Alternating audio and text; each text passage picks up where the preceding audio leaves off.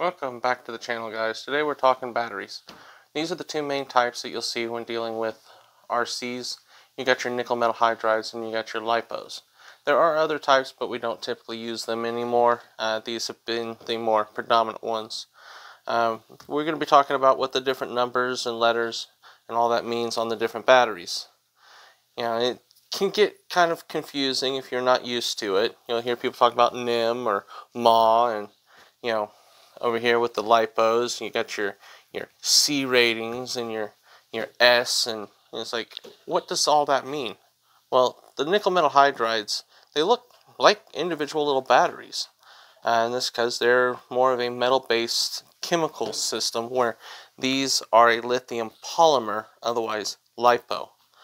So on these, the NIM, nickel metal hydride, that's the chemical makeup. When you see the numbers, this 1800 or this 3000 or this 3600, that is the capacity. That's how much juice you actually get from the battery. So it equates to how long you can operate the vehicle. Just like LiPo batteries, 3200 or the 5000, and this little guy down here, which is 350. This is how long the battery lasts, how much energy is stored up in them. When you're talking about your voltages, you have here, if I can get it to focus, 7.2 volts, and this one over here, this is also 7.2 volts. This Traxxas one here, this is 8.4 volts. That's the nickel metal hydrides. Like I said, they look like little batteries. These are fairly simple, straightforward. Doesn't have a lot of information to them, not a lot of weird stuff. These, with their different ratings, their C ratings, and their well, you have the S on it. The S stands for how many cells. So, like with these, this has 6, this has 7, and this one has 6. That 3S, that means that there's 3 cells.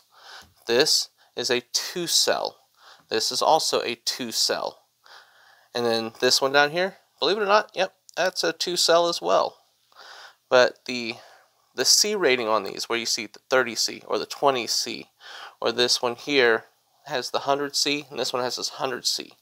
That 100C or that 20C or 30C, that's how quickly you can charge the battery and how quickly it discharges.